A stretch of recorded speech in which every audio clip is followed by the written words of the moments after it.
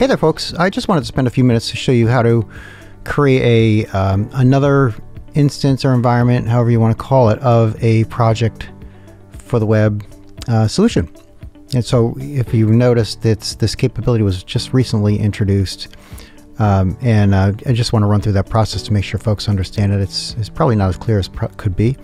So let's go ahead and do that. First thing we need to do is log into admin.powerplatform.com. So let's do that.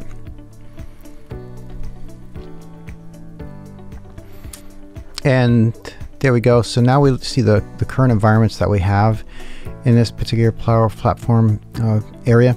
So what I'm going to do is click New here, and I'm just going to call this, and you know, because I'm going to have a few environments in here, I'm going to just append a number to it there. I do want it to be a sandbox. As you see, you can have sandbox and production in this case. Leave the region US default. The thing I want to pay particular attention to here is I don't want to create a database. I'm sorry. The thing I want to pay particular attention to is I do want to create a database for this environment. And upon selecting that, click Next. Language is going to be English. What do I want the URL to be? You know, I can just call it project for the web and then 101, and then it'll be .crm.dynamics.com. We'll leave it in USD here. I don't want to select enable Dynamics 365 apps here, so make sure you don't select that. And with that said, we'll go ahead and click Save.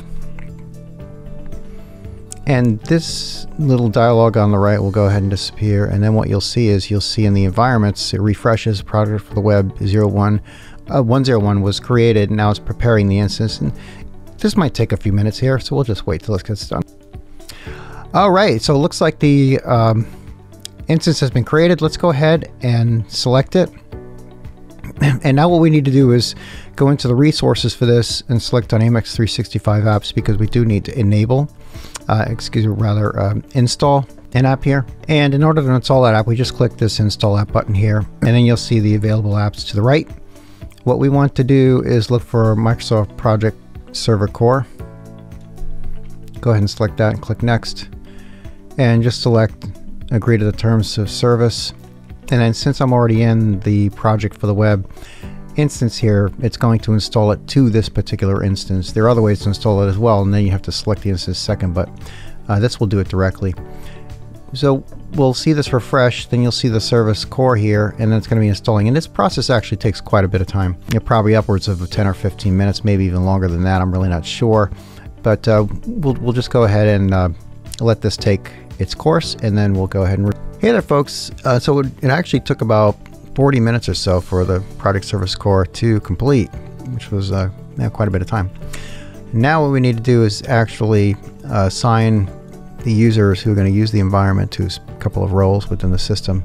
I'm not going to assign a group at this time. I'm just going to keep it simple and assign the user that I'm currently logged in with. And this is actually a necessary configuration step.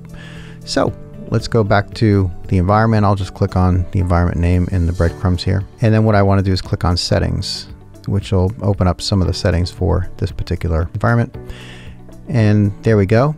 And then what I want to do is access users and permissions right here. So I'll click on this drop down, and what I want to do is, again, I want to manage roles for a specific user. Therefore, I'll go ahead and click on user, and there's the user that I'm currently logged in with. I'll go ahead and select the user, and this will launch another window, and from there we'll be able to manage the roles for that user account. And there we are. Now we're into the settings for the user account. What we want to do is locate manage roles right up here. We'll go ahead and click on that. And this brings up the roles that we can actually assign to this particular user account. What we want to do is find the project, and we're going to assign project common and project user as the two roles that we want to assign here. And this will go ahead and allow this user to be able to access what we need to within this project for the web environment. We'll click OK, and the process will take place and assign the roles.